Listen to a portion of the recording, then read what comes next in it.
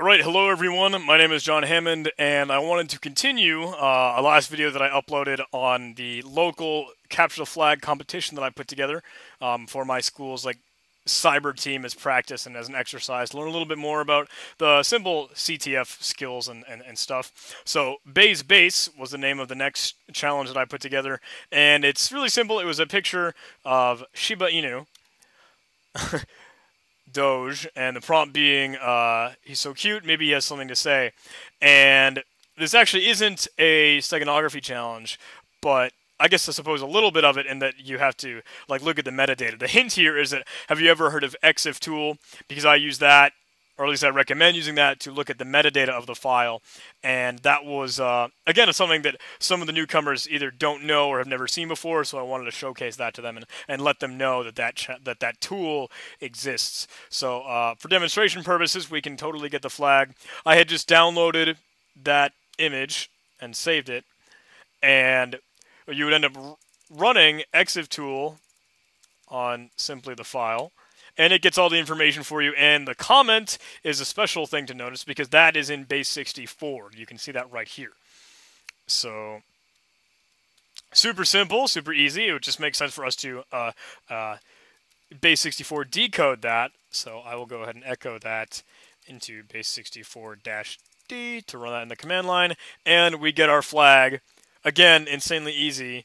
USCGA, the best base is the base 64. So we'll go ahead and enter that as a flag and get our 75 points. Nice.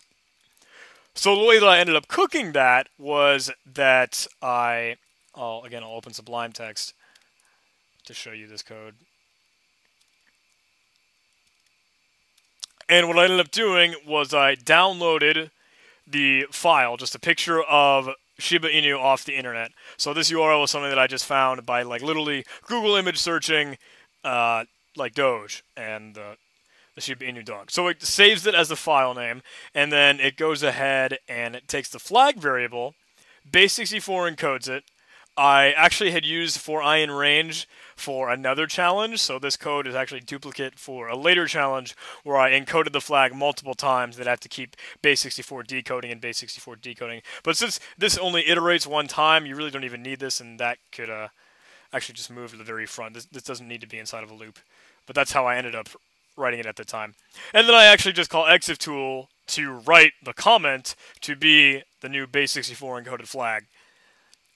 And I call this with subprocess, the module in Python, to invoke other programs, and I have to split it because as a shell, it needs to have those arguments in the proper order.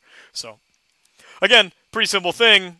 I just steal this image off the internet and then slap the metadata of the comment to be a base 64 encoded version of the flag. Super easy. So our simple one-liner get flag goes to scrape out the comment section, grabs the value, and then it base 64s its output, just like we did essentially in our terminal demonstration. So not a hard challenge by any means, but again, I wanted to showcase the EXIF tool for newcomers that haven't seen it before. So that was how simple that previous challenge was, but it got us on the board and stuff. Okay, thanks for watching, guys. I hope you're enjoying some of this. You get to see, for one thing, a challenge and a solution and the creation of that challenge. So please let me know if you want to see more of stuff like this, or I should get into more in-depth stuff, because I definitely plan to. Right now, this is just the beginner-level stuff for the newcomers on the team. So thanks again. See you soon.